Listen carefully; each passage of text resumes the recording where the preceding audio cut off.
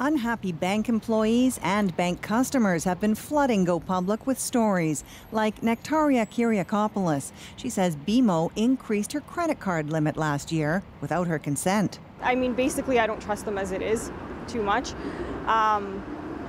It's hard to trust them after seeing incidents like this. Studies show when people are given credit, they use it.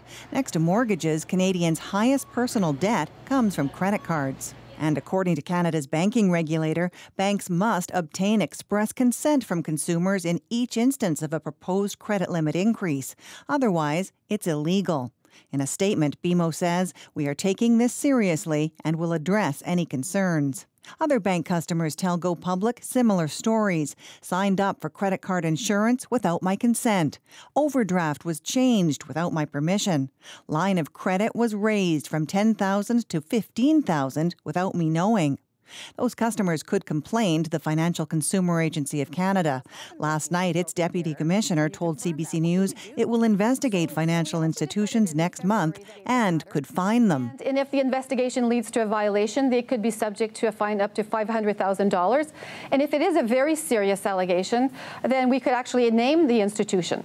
But this consumer advocate says the bank watchdog is ineffective and shouldn't have announced an investigation next month. The banks, of course, will now clean up and cover up all the wrongdoing. And that's just ridiculous. It would be like the police announcing in the morning that they're going to set up a speed trap on the highway and telling everyone where it was. You're not going to catch anybody that way. Conacher has been tracking the big banks for over 2 decades and the bank regulator.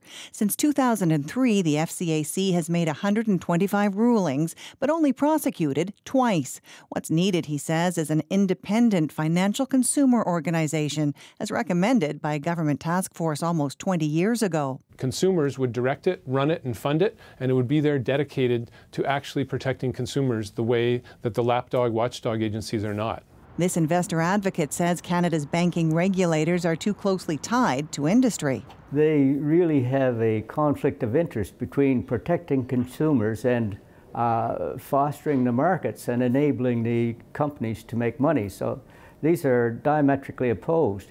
What we need is a Canadian authority that would have the sole responsibility of protecting consumers. The Canadian Bankers Association says Canadians are well served by their banks and is confident strong policies, procedures and controls are functioning well. There is an ombudsman Canadians can complain to, but banks don't have to participate. And a few years ago, TD and RBC stopped.